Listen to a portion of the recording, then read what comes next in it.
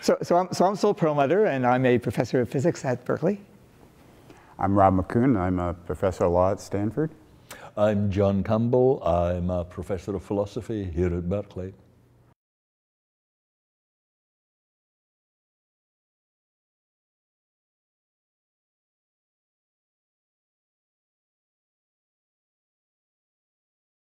And it was really a group activity, not just with faculty, but with the whole academic community, in the sense that we put a sign up saying, I think it was something like, "Are you embarrassed watching our society make decisions? Come help invent a course. Come help save the world."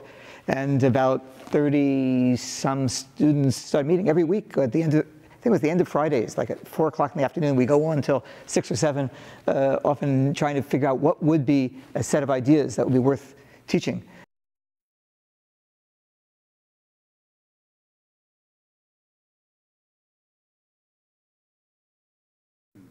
Yeah, and it was interesting to realize that many of these things are things that we think of as being what scientists just take for granted, but I realized it was never taught in any science course that I've ever taken. I mean, almost none of these topics have been taught. Working scientists, just through osmosis, learn all these things about how to solve problems with people you disagree with, and it's not written down anywhere. And hopefully we've captured some of that sort of tacit knowledge and made it more explicit in the book.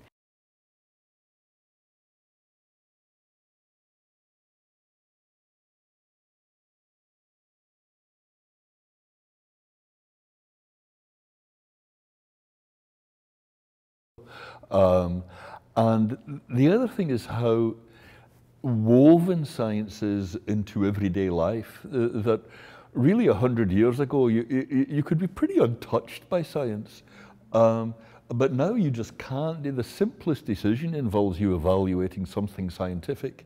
And there's so many more experts available. Absolutely. You can go onto YouTube and you can find all these experts, and they're not all saying the same thing. And it's like, how do you sort among all these expert claims?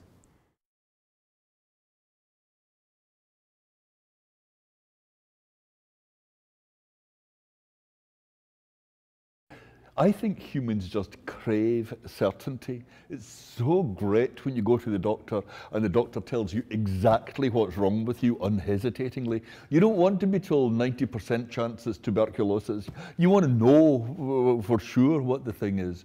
And living in an uncertain world means we just have to let go of that.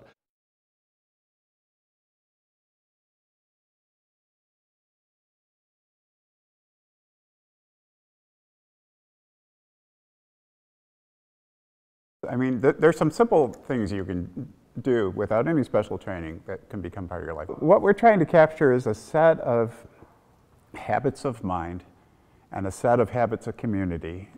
Some of the things that have made scientists work together effectively that you don't have to be a scientist to deploy. I mean, anybody can do this in their life. You don't have to be a scientist.